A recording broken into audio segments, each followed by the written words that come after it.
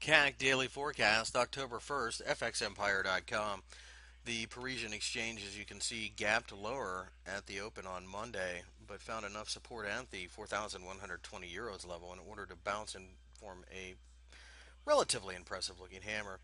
The gap still needs to be filled, so we feel more than likely that's exactly what's going to happen, but we actually want to see a move above the 4220 level, which of course was a recent high, in order to start buying. That's what we've been waiting for some time, and that analysis really hasn't changed even with this gap.